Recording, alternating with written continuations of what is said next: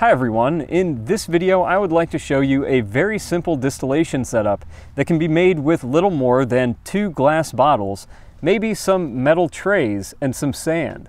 Using this setup we can turn salt water into drinkable fresh water, and it can even be used for very simple chemistry applications.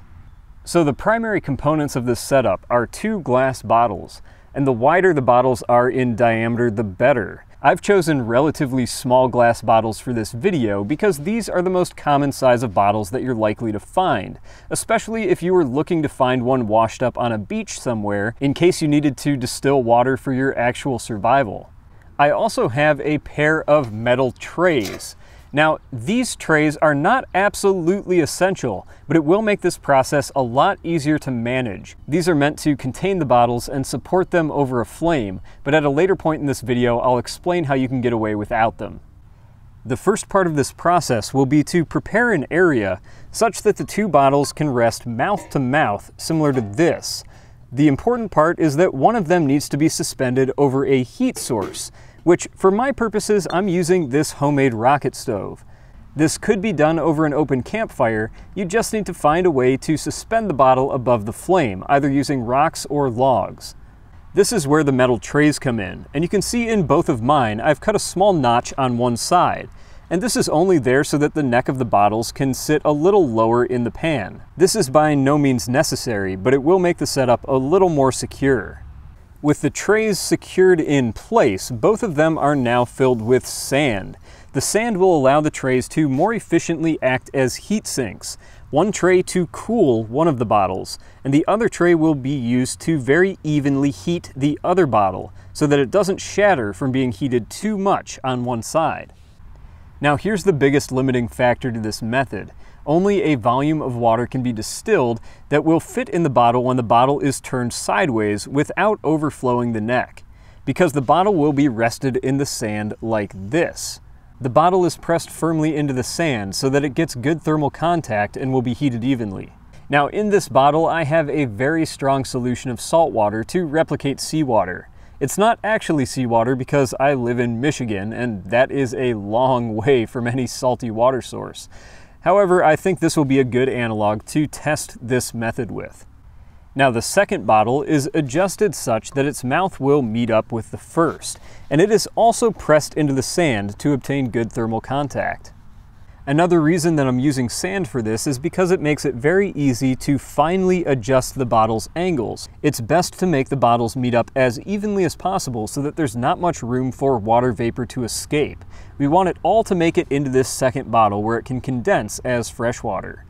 As an additional measure to keep the cold half of this setup cold, I wet the sand on this side with water. And in fact, the entire bottle could be covered with more wet sand, or a wet towel to allow evaporative cooling to take place. This is the final setup. Now I just need to fire up my heat source and we can see the results.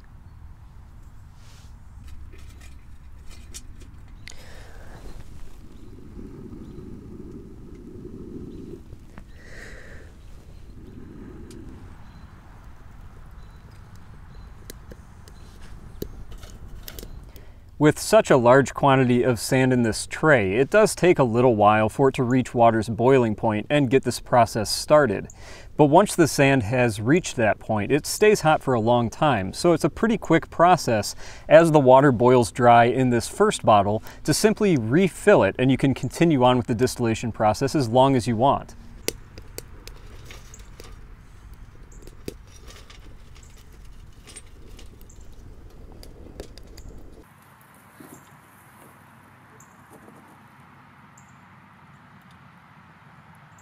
So while this gets started, I can tell you about how this can be done using nothing more than the glass bottles. You don't need metal trays at all. And this is great because you can find glass bottles on almost any beach in the world because our trash has gone everywhere. If you can find 2 glass bottles, you can distill water.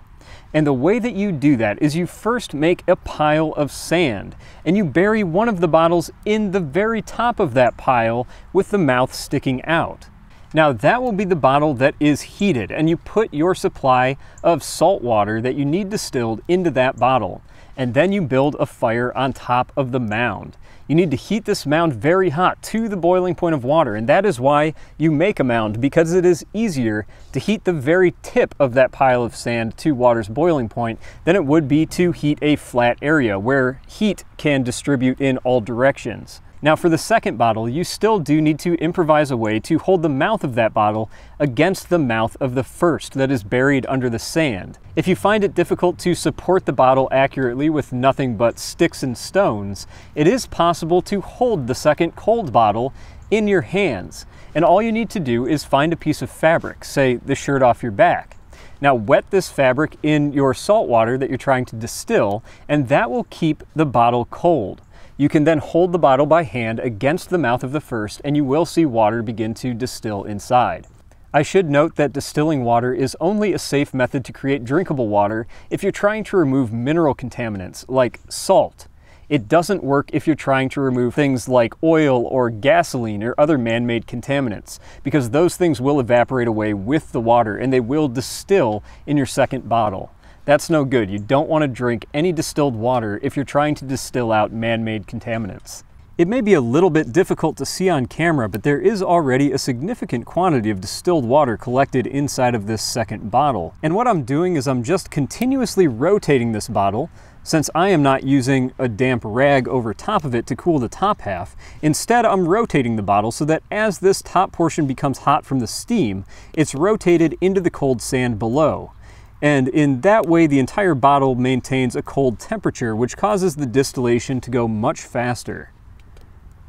So now it's been about 10 minutes since the water started boiling, and I think I have enough water in this bottle that I can give it a test. I would say this is about a third of the water that we started with in this bottle, and there's still quite a lot left that is not yet distilled. It's still boiling over here. Distillation is a very slow process, so while this may not look like a very impressive quantity of water, for this setup to have only been boiling for about 10 minutes, this is easily producing at a rate that could keep several people alive. All that's really left is to give it a try and see if this process did in fact remove all of the salt.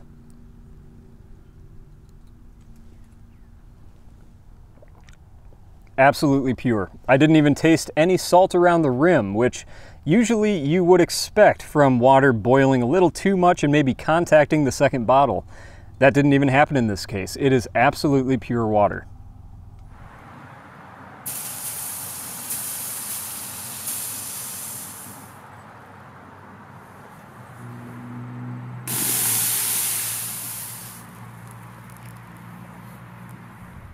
So everyone, I want to thank you for watching this video. I really appreciate your views. I appreciate your comments. I still read all of my comments. What are you laughing about? Yeah, I want to thank you for leaving your comments, watching this video. If you really enjoyed this video, please consider supporting my channel on Patreon. It would be awesome to have enough Patreon support that this channel was self-sustaining, that I didn't have to rely on sponsors and things of that nature to help fund these projects. So I'll put a link in the video description if you want to check out my Patreon page. Thank you for looking at that. If you do, thank you for watching this video. I'll see you next time.